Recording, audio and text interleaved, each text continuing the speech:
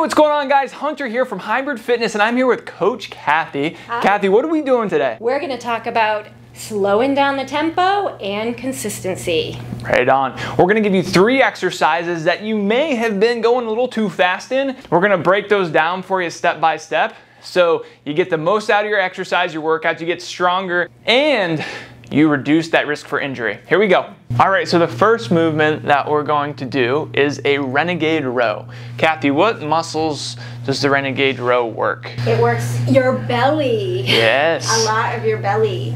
So you're also going to work your arm, your tricep in the back as you pull it up.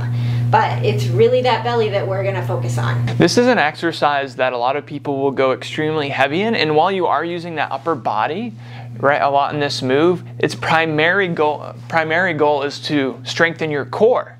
So you only need a little weight. Yes, just a little weight. So Cathy, let's go ahead, let's do an exaggerated example of what we don't want to do in a Renegade row. Okay, here we go.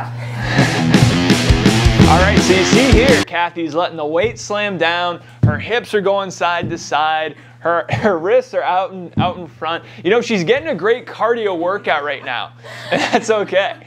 Her face is beet red because she just got a lot of cardio, but yeah, but that's not the goal of a Renegade row. The goal of the Renegade row is to stabilize that core and, yeah, at the same time we'll work that upper body.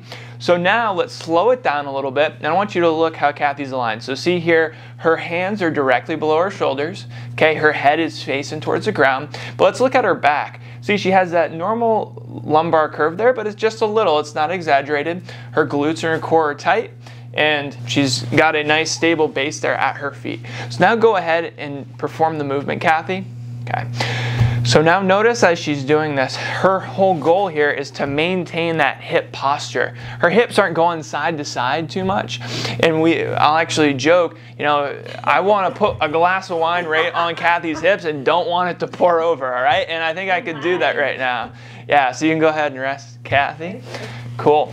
So Renegade row, think about keeping those hips stable. Now, if it's hard for you, there's a few things that we can do.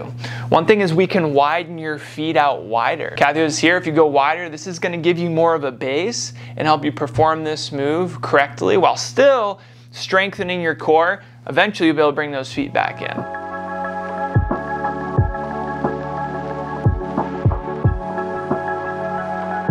Another move that kind of makes me nervous when I'm coaching a class is the plank jack. And the reason why it makes me nervous is because it's very easy to hurt your lower back. You really need to keep that belly nice and tight, right? Engage those belly muscles. Like someone's going to punch you in the stomach, you're going to tense those up while you're doing your jack to help you protect that lower back. So we're going to slow it down. You want to show them what it looks like before without hurting yourself? Yeah, the exaggerated version? Yes, the exaggerated version. Yep. See his back's falling down. He's got his hands out too far in front of him. Right. I know it's very hard. It's very hard to do it that way. It's actually easier to have correct posture to do it. So his wrists are directly under his shoulders. He's going to stretch his legs out. Yep, everything is snug and tight, and he is going to just jack out and back. So notice his upper body isn't moving, okay? It's just the legs that are coming out and back. It's a little tiny hop, just side to side, okay? All right, that's perfect.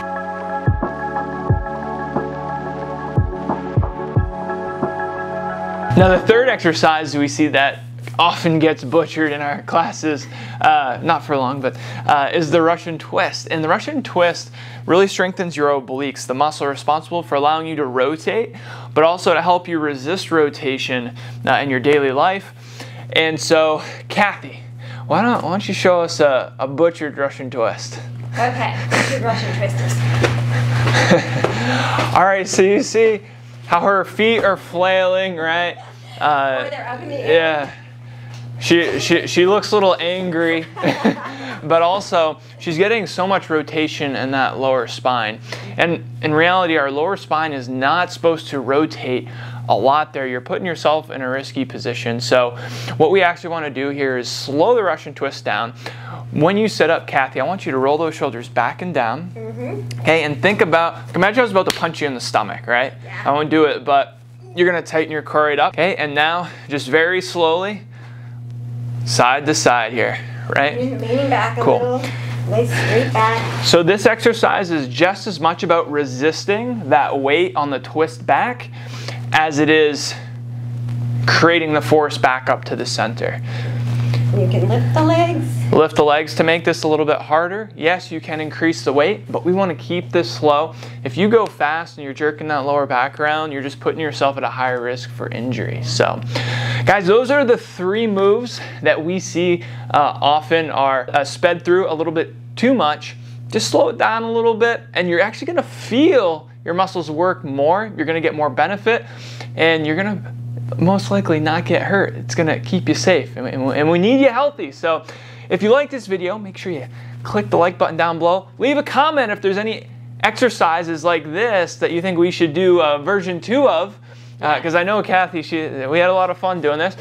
And finally, if you want more videos like this, hit that subscribe button. We really need your support. We want to get the word out. We want to help people. We can only do that if you enjoyed this video. So have a great day. Remember, small steps, big results.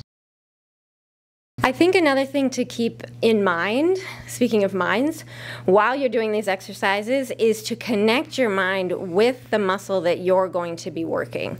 So if you are supposed to be working your tricep muscle, really think about your tricep muscle. And when you slow down your exercise, it's actually a lot easier to do that.